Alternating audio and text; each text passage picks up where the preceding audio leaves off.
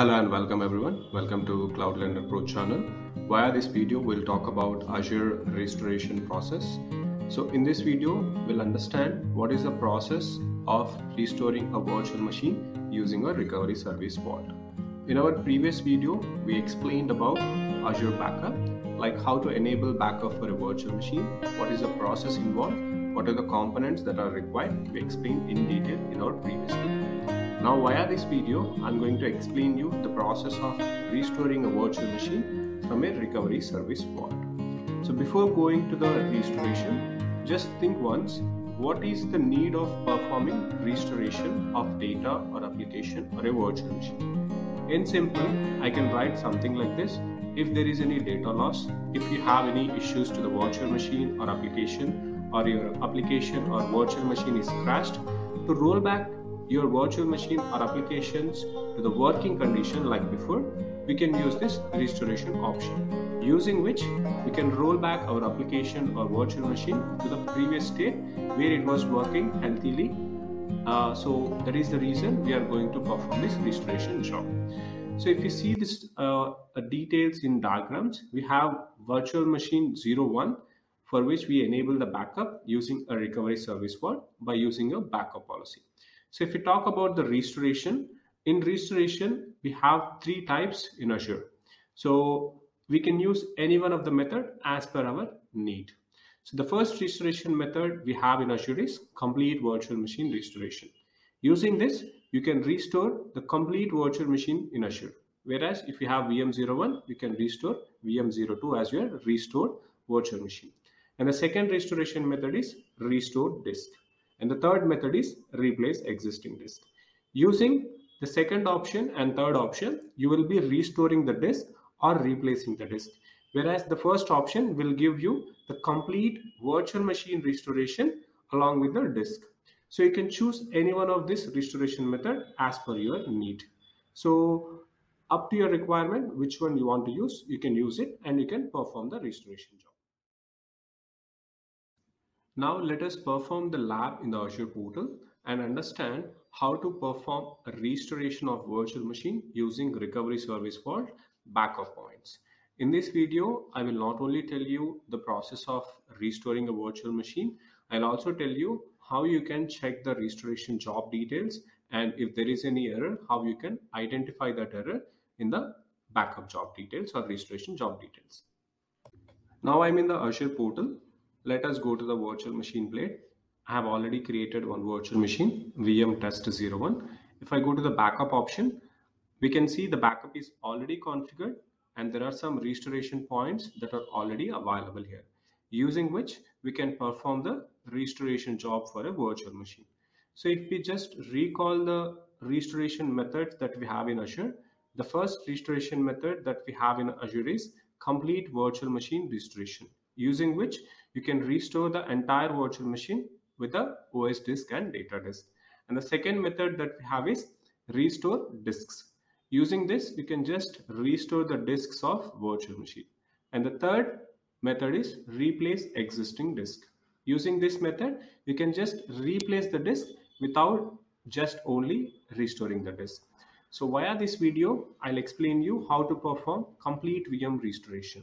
So if you are looking for restore disks also, or if you are looking for replace existing also, you can put your comments in this video comment section. I will go through that comments and I'll create one video definitely as per your request in the comment section. So before going for complete virtual machine restoration, you need to keep some points available with you. So these are the mandatory or prerequisites, I can say, before performing the complete virtual machine restoration. So if you're having a virtual machine with the name VM test 01, you should know what is the new virtual machine name that you are expecting while the time of restoration. And you should also know in which subnet or VNet you want to restore your virtual machine. Along with that, you should have one storage account, guys. So that storage account is used as a staging storage account. So this staging storage account is used as a temporary storage location where the recovery data will be stored and then it will be used for the restoration job. So since I don't have any storage account created in my subscription, I'm going to create one storage account. So what you can do is you can just go to the storage account blade and create one storage account. Ensure that you are creating the storage account in the same region where your recovery service vault and virtual machine is located. So just select the performance kind as standard and give the redundancy of the storage account as LRS, because with this type only we will be able to use the storage account as staging storage account for the restoration job. Now I'm going to create this storage account. Now we are creating the storage account. The storage account deployment is in progress that you can see on the screen. So before you creating the storage account, just keep in mind guys, you have to create the storage account in the same location where your virtual machine and recovery service vault are available. If you create your storage account in a different location, that time you will not be getting the storage account under staging storage account option in the recovery process. So make sure you are creating your storage account in the same region where your recovery service vault or your virtual machine are created. So once the storage account is created, we will review whether the storage account is created with standard storage account and the replication or redundancy type is LRS. After that, I'll tell you what is the process or which options we can use to restore the complete virtual machine in Azure. Now you can see on the screen, the deployment is complete and it is giving me the success message. So I'm going to the storage account and I'm verifying the storage account is created with standard and replication as LRS. Now we will go back to the virtual machine blade. In the virtual machine blade, you can go to the backup option. You can directly click on restore VM for the restoration, or else you can see recovery service vault. You can click on the recovery service vault. You can go to the backup items. In the backup items, you can see your virtual machine. So in the virtual machine options, I can see only one virtual machine here because I have enabled for only one virtual machine. If I come back, you can see the count as 1. So only one virtual machine is available. So you can click on view details here, which will give you the same page that we have in virtual machine backup page. Here also you can see restore VM option. You can click restore VM here also, or you can come back to your virtual machine and click the restoration VM here also. Both will give you the same console. So once you click on restore VM option, you'll have to select the restoration point, like which is the latest or which is the working condition restoration point. So you can select the one of the restoration point available here and click on OK. So that will be selected. Then you have restore configurations. In create VM, you have two methods, create virtual machine or restore disk. And replace existing, you have only one method. The first option is grayed out. And after selecting the first option, if you come down, you can see the staging location. See the staging location, it is showing here as a temporary location during the restoration process.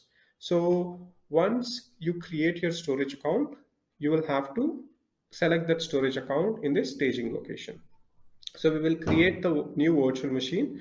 So I'm giving the new virtual machine name as restore VM. I'm selecting one resource group. After that, I'm selecting the virtual network and a subnet. Then you can see I can select the storage account. So once you select all these details and once you feel the details are correct, you can go and click on this restoration job. So this restoration job will validate if everything is correct. If the validation is successful, it will defaultly start the restoration job. So that we can see on the screen now. Currently it is in the validation phase. Now you can see it triggered the restoration. Click on the view jobs to see what are the jobs that are running inside the recovery service vault. We can see one restoration job which is in progress. To see the details, click on view details of this job, which will give you the information about your restoration job. It is showing 1% as completed and it is calculating the remaining time. That means it is going to estimate the time that is required to perform this restoration job. So on the top, you can see the details. What is your original VM name? What is your target virtual machine name? What is your storage account name? What is your target VNet name? All these details, you can see it here. So after a couple of minutes, you can see the estimated time, like 5% it is completed and another 10 minutes it is remaining to complete this restoration job. So after that, you will be able to see the restored virtual machine here with the new name. So if you see the virtual machine backup job, so it will give you the information, not only the information about the in progress.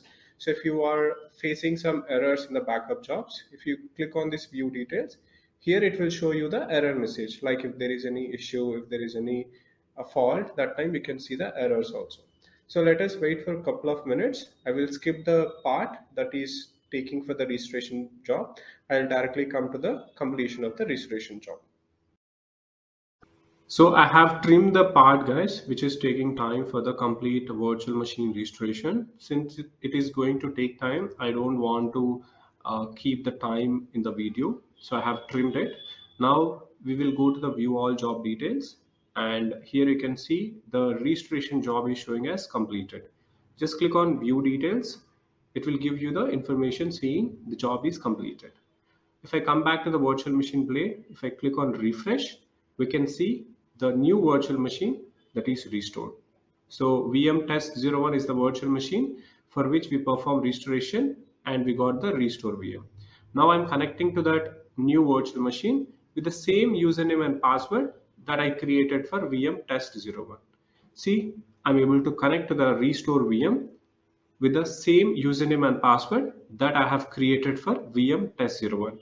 So which states that the data, the usernames, passwords, whatever the information we have inside test VM01 will be same even if we restore our virtual machine.